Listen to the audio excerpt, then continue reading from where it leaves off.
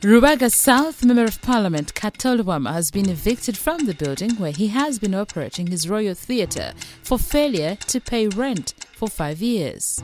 Lubwama's eviction followed a civil suit in the High Court where the judge ruled in favor of Haji Twaha Gwaivu, the landlord. Haji Gwaivu says it's 5 years since Lubwama stopped paying rent for the premises.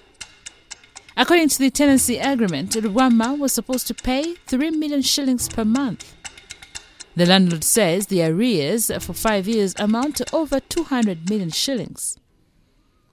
Gwaivu says Lubwama also breached the contract which restrained him from doing any other business on the premises apart from operating a theatre. He sub-rented a church which has been reportedly paying him 4 million shillings per month.